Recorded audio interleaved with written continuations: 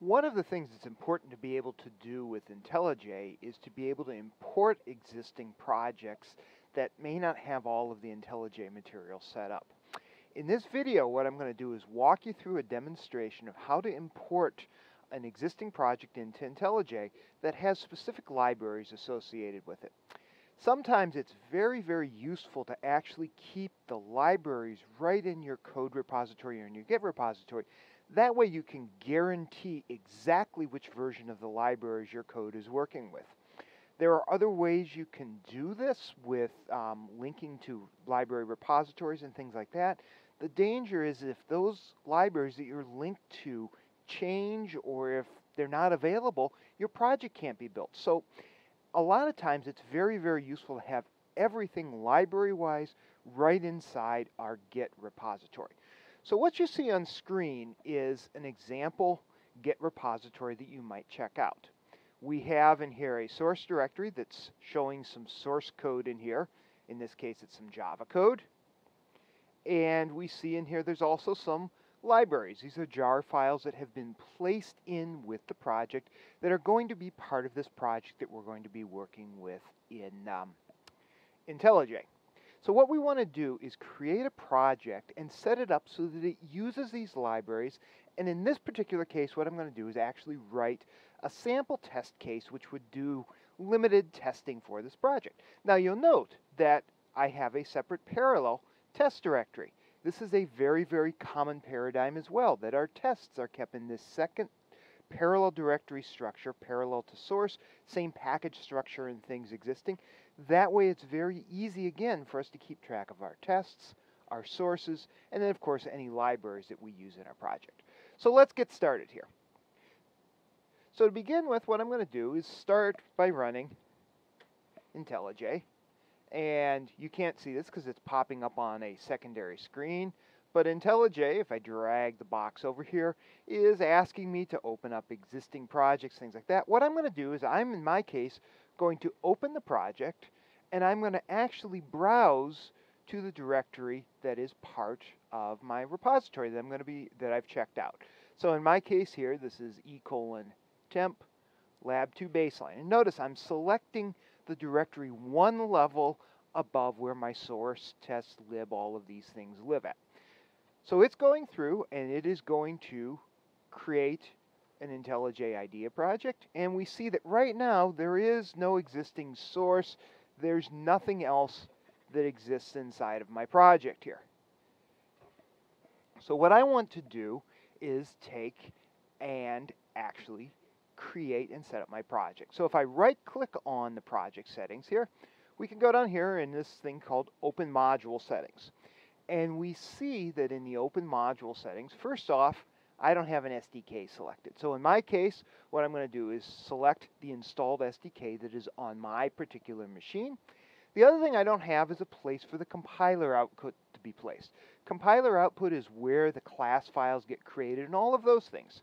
So what I'm going to do is I'm going to browse in my directory here, and I'm going to go into this same place I was at here. And what I'm going to do is create a new folder here that I'm going to call out. Again, right at the same level.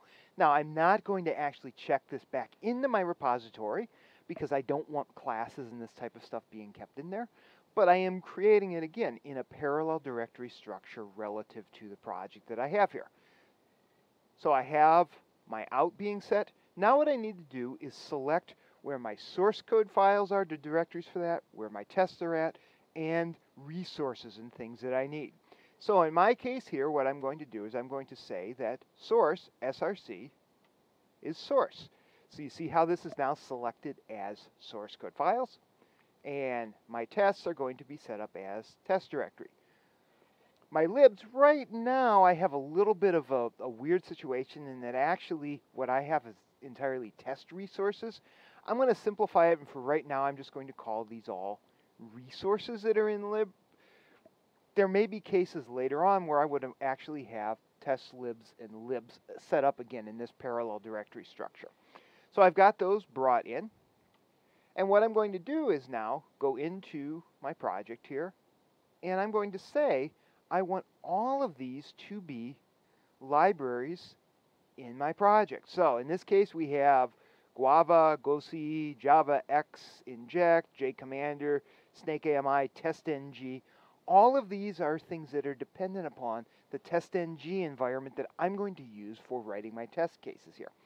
So those are all being brought into my project, and we are all set. Now you'll notice that my project now has this out being kind of colored in orange, indicating that's where my out directory is.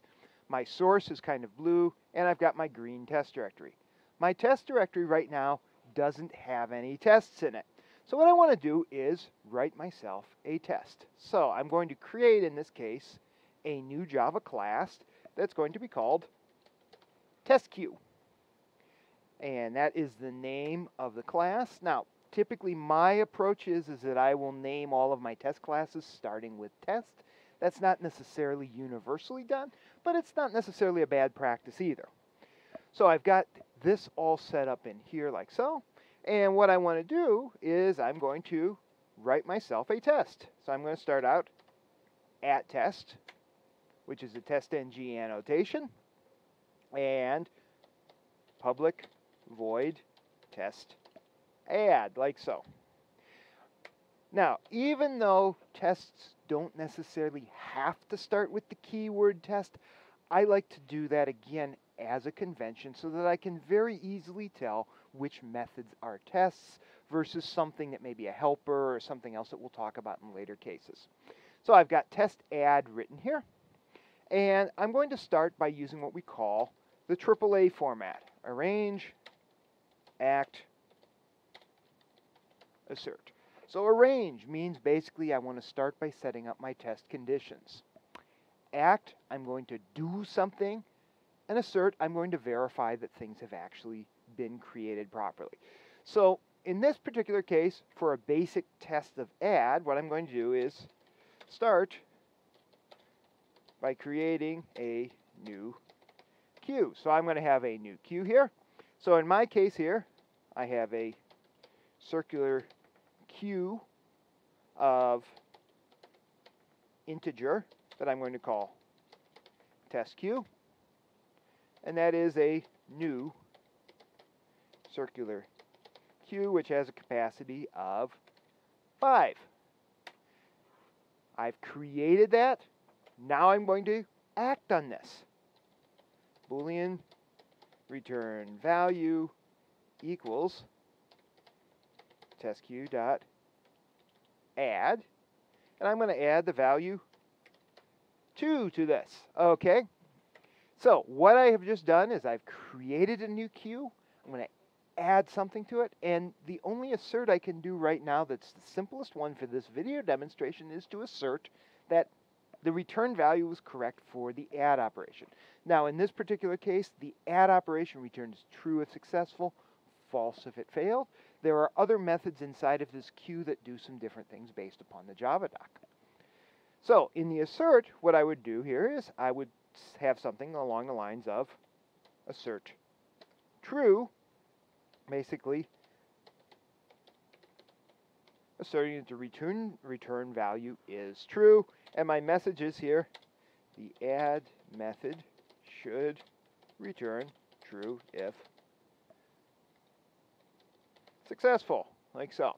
So what I'm doing is I am going to print out this message, and I'm asserting that this return value is true. Now you'll notice this assert true ended up being in red because I do not have the TestNG assert true method imported. So when I bring that in, I am all set. Now I've got another warning up here. Why is this here? Not quite sure why that is giving me that error. Like so. Oh, maybe I could fix it with this. Whoops. Indicating that these are tests. Is that going to fix it?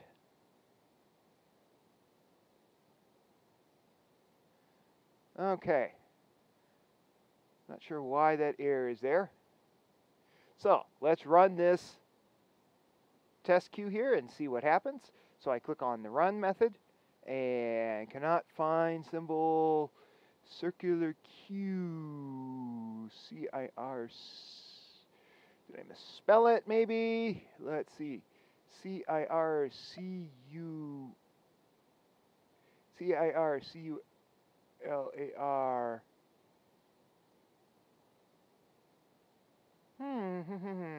Why does this not like me? Cannot find symbol. Class circular Q. C-I-R-C-U-L-A-R-Q-U-E-U-E.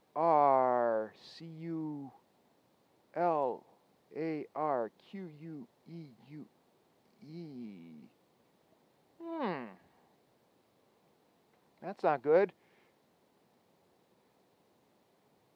This is the danger of recording live video here. Location, side of test queue.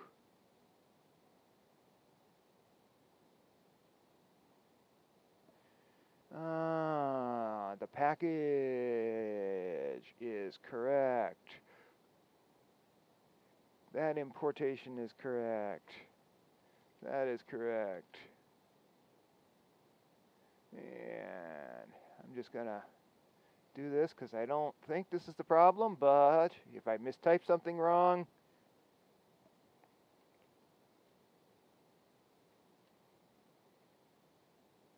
that should fix it.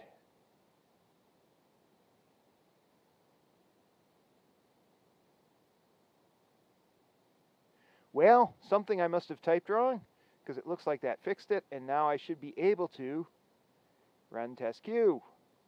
And we see now that the tests are all properly running. Okay.